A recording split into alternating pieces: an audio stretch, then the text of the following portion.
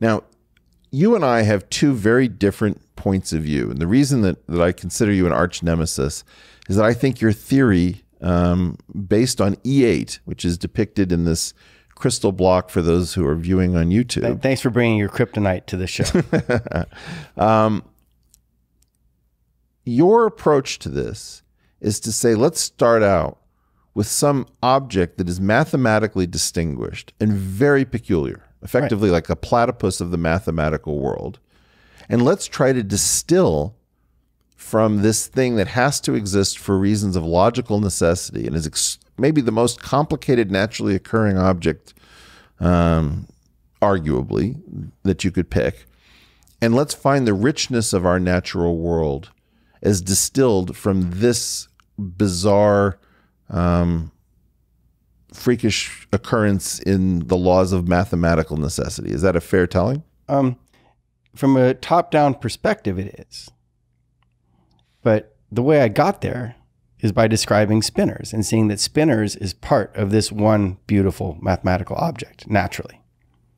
And it's unique to the exceptional Lie groups, to this small class of objects. And when you say exceptional Lie groups, what you mean is platypi, continuous symmetries that only occur once, that they don't fall into some regular pattern. Right. Okay. And spinors are naturally a part of their geometry. And they're intricate, beautiful objects. They have spinors naturally as part of their geometry. And that if you dissect them, you can see all the other parts necessary to particle physics and gravity. And this was just stunning to me. And at this point, I'm like, all right, I've built up from the ground up, from particle physics and from gravity and from spinors. I've built this structure up and seeing how it's all interconnected. And I found that they're all part of this small class of mathematical objects that are unique in their intricacy and beauty for finite dimensional objects. And that's why now I appear to have adopted more of a top-down view, where it seems like, oh, I started with this pretty object and I said, oh, look, it explains everything, but it's nowhere near like that, how I actually got to there. All right? The truth is I'm building up. And the truth is the next object is going to be higher dimensional objects that include E8 like this one as a subgroup. So the way I'm hearing you, Garrett, and again, this is like one of the most obscure. This is going to lose some of your listeners, but I'm happy to talk about it. Well, but we're trying to describe this. I would like to describe this a little bit as if we were taking somebody to an opera in a foreign language so that they can follow the plot, even though they can't follow line by line. Okay. The way I see what you're saying is that there is a usual kind of symmetry which we would associate with bosons, that is, the force particles of the universe. And what makes these very strange objects that you've referred to as in referring to exceptional Lie groups is that you appear to take something from the fermionic universe, that is the spinorial universe, where the spinors come from, and you adjoin it, in some sense, to the bosonic to get more symmetries. Yes. Yeah, that's very clear. Okay.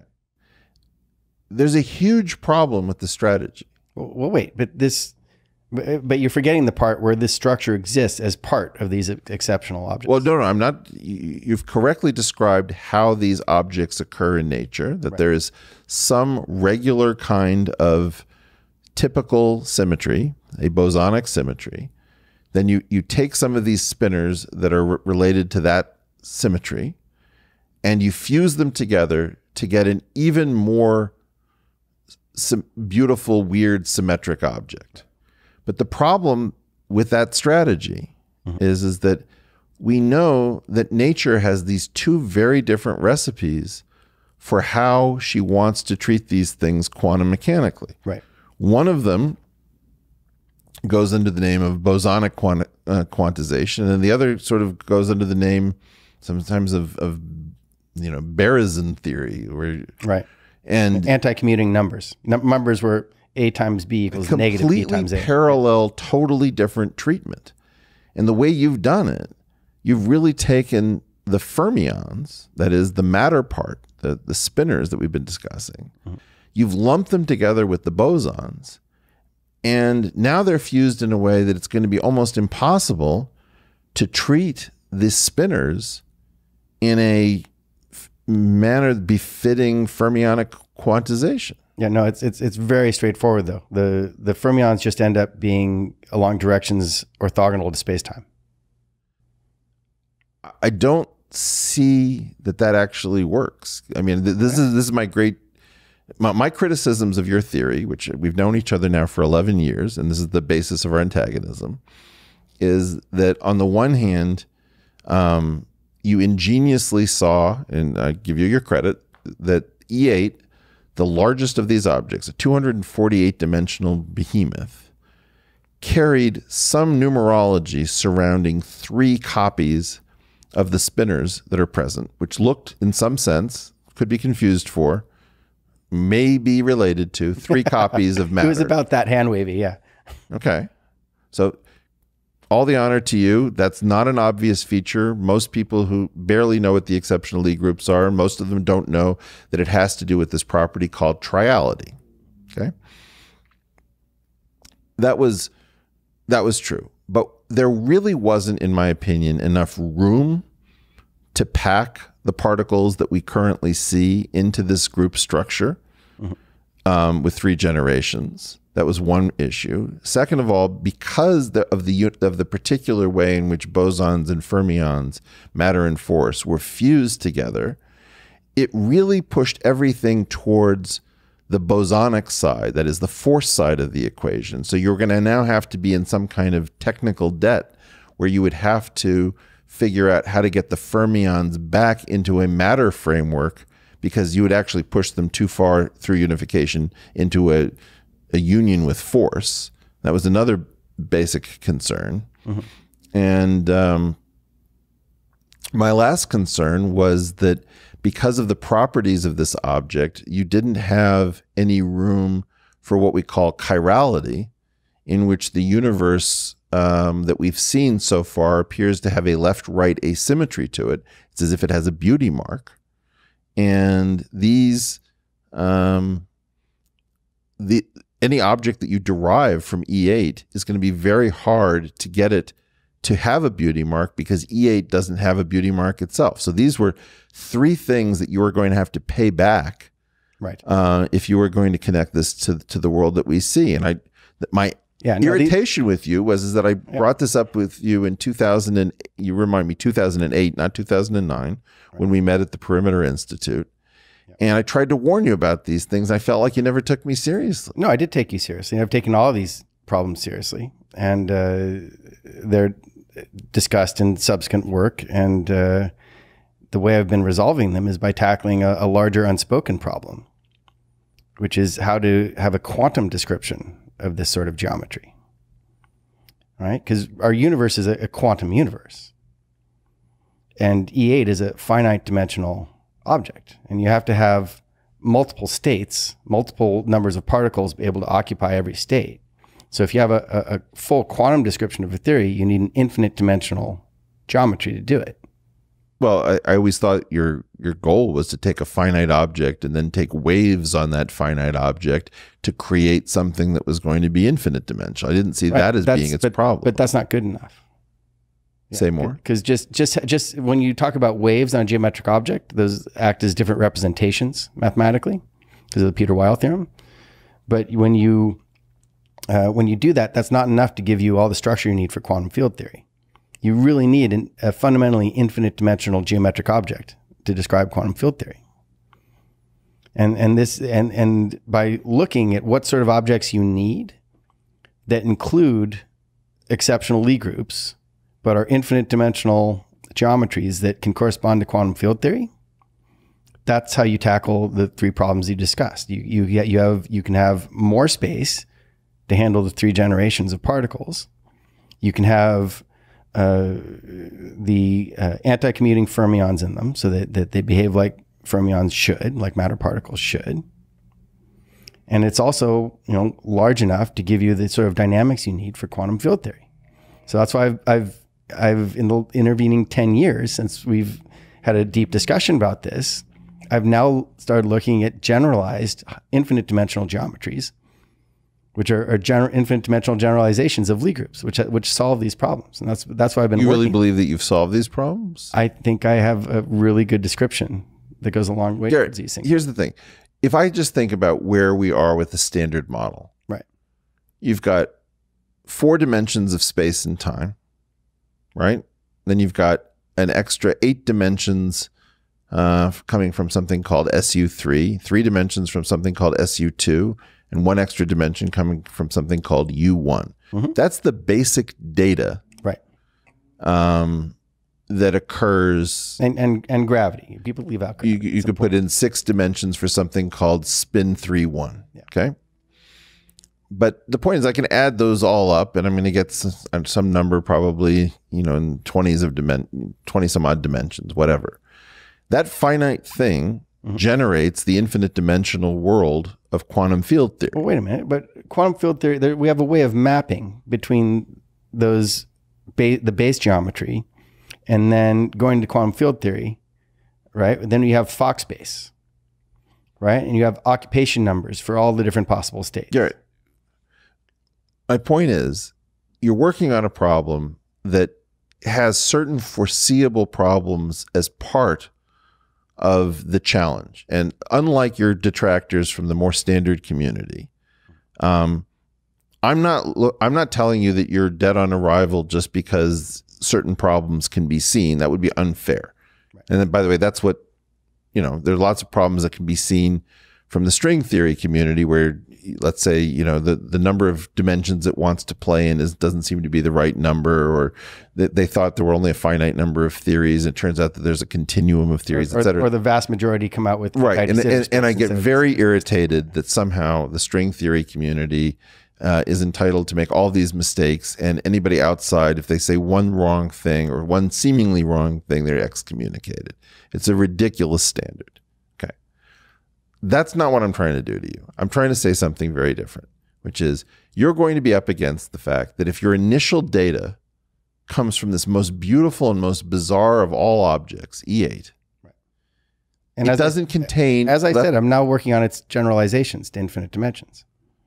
But there's an issue of intellectual check kiting. Like, I don't mind the idea that you recognize the debts that you're in, and then you say, I think I have a way of getting this thing to close off. Right. But there is a question of, well, now that you've recognized, am I right? Am I right? No, you're absolutely right. Am I right that the issues that I raised with you initially turned out to be really serious problems? Of course. I mean, and most but you didn't know that back then. Yeah, I did. They were in the paper. They were in the original paper, saying that the description of 3 generations was very hand-wavy and unsatisfactory. That's in the original paper. Okay. My recollection was that when I tried to explain to you why people were going to have the objection about the 2 different quantization schemes, that was not handled correctly. Right. Well, I handled that in a paper in 2010 or so. Okay. So that was group cosmology. All right. That was one of the issues. Yep. Then there's going to be an issue that you weren't able to bring the left-right asymmetry out of the initial data. There wasn't enough. Right. That was a fair description? Absolutely. Okay. And then you're saying that I ceded to you that you were making a connection between the mysterious appearance of 3 copies of matter and something called triality, which was not manifest obviously inside of E8, but to the few people who actually care about this structure, it definitely is there in a very profound way. Yeah, it relates to rotations in 8-dimensional spaces. Yes. But you also haven't taken an interest in what is E8 if not the wellspring for the source code of the universe. Like, if it isn't the universe... I think it's a piece of it, but I'm not religious, Eric. I mean, I'm going to explore whatever seems most promising to explore. Okay.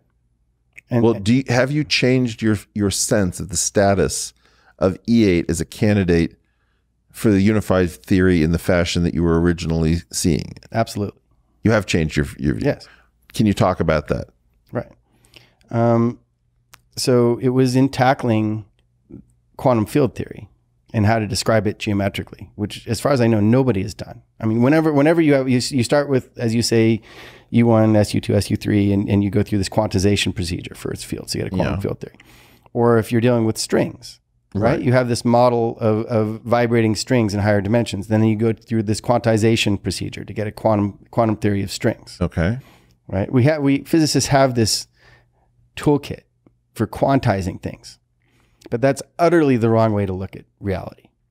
If the universe is just one thing, which it is, then it's one mathematical object. I mean, you're making a point that is very well understood, I believe, in the standard theoretical physics community, which is that if the world starts off as quantum, you should talk about classicalizing pieces of it rather than quantizing the classical pieces that appear to exist. Yeah, that's exactly right. So what's a quantum geometric object look like? It's with all these infinite dimensional Fock space and the creation and annihilation of elementary particles possible. People at home won't know what a Fock space is. A Fock space is effectively where the states of the system can live when you have multiple particles in a situation, and you can change the number of particles that you have just the way a photon can break into an electron and a positron pair. That would be possible in a Fock space, not possible in a simpler quantum system. That's right. So effectively, a Fock space is just a large place to play where the number of particles in the system can change. Up to infinity. Keep going. So in order to describe this as one geometric object, you're stuck with a generalized Lie group, infinite dimensional generalized Lie group. Yes. And in order to describe spinors, it's going to be an exceptional generalized Lie group. Garrett, I don't think you're adding anything. I think that the problem here is that E8 is an exceptionally beautiful, exceptionally interesting object. It did have the properties that you were talking about, in that it unifies standard symmetries with these spinors to form new symmetries. That's right. But it's inadequate. It's not only inadequate, it would push them into a universe of pure force rather than a universe divided between force and matter. The problem is that the kind of unification it would create would be completely force unification with an absence of matter. You'd be dragging matter, if you will, spinors. You're focusing on a problem that was that was solved in a paper in 2010. But it's very simply that fermions are orthogonal to spacetime, whereas the force fields, the boson fields, are along spacetime. But the same way if you have two force fields that are along spacetime but in different directions, they would anti-commute, right? So what you're doing is you're using space-time, if you will, which is, again, kind of a classical Einsteinian concept, to break apart a unified system, which was the intention in unification to begin with. And then you're going to try to treat these two things naturally according to two totally different prescriptions. You're violating, I mean, in some sense, any kind of naturality that you just picked up in the unification to begin with. In a sense, yeah, but the symmetry has to break somehow. Does it do it in a natural? I mean, this feels like probably a not. fudge. It allows it. It doesn't seem completely natural, but it does allow it.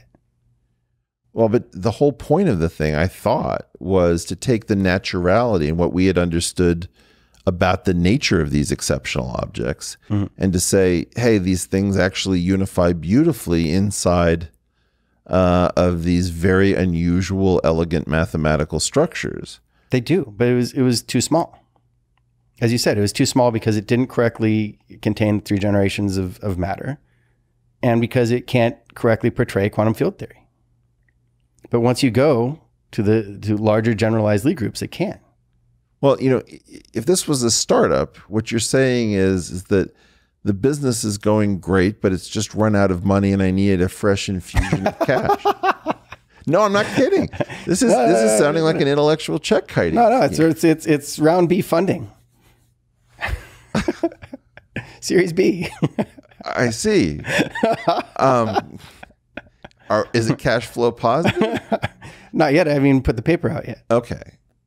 so there's, I mean, I look, it's not a question that I need to see the paper or that you're not allowed to take out more loans, but are you getting, I mean, I know you to be, look, I hate to say this, but I have defended you to the regular community with some frequency because I have viewed you as an honest broker for your own stuff. I don't think you're trying to get away with something. I think what you're trying to do is you're trying to say, I need to take some advances, which I think, and I hope I can pay back, which I think is an admirable and honorable way to do physics. Are you worried about your own theory? Are you worried that you're going to infinite dimensions in the way that you've been forced to modify on several previous occasions, and that in fact this is not going to close? I am unusually confident that I'm on the right track with this one. Really? Yeah. Oy. There are too many things matching up in the right way. This doesn't sound good, Garrett. I got to be honest with you. But see, I will put a paper out. Yeah. Yeah.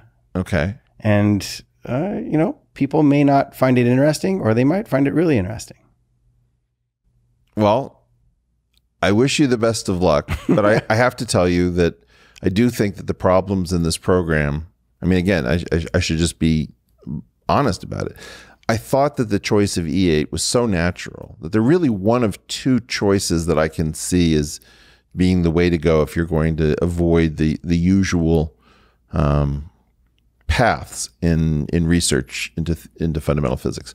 One is that you start with the most beautiful, intricate object you can find, and then you find the intricacies of the natural world somehow living inside of the intricacies which occurred naturally. That would be the E8. The top-down view, and it's quite nice to look at it that way. The bottom-up view is that somehow you start with something that's practically lifeless, which I've analogized to a fertilized egg, and somehow it bootstraps itself into this weird, intricate, and Baroque world that we find ourselves in.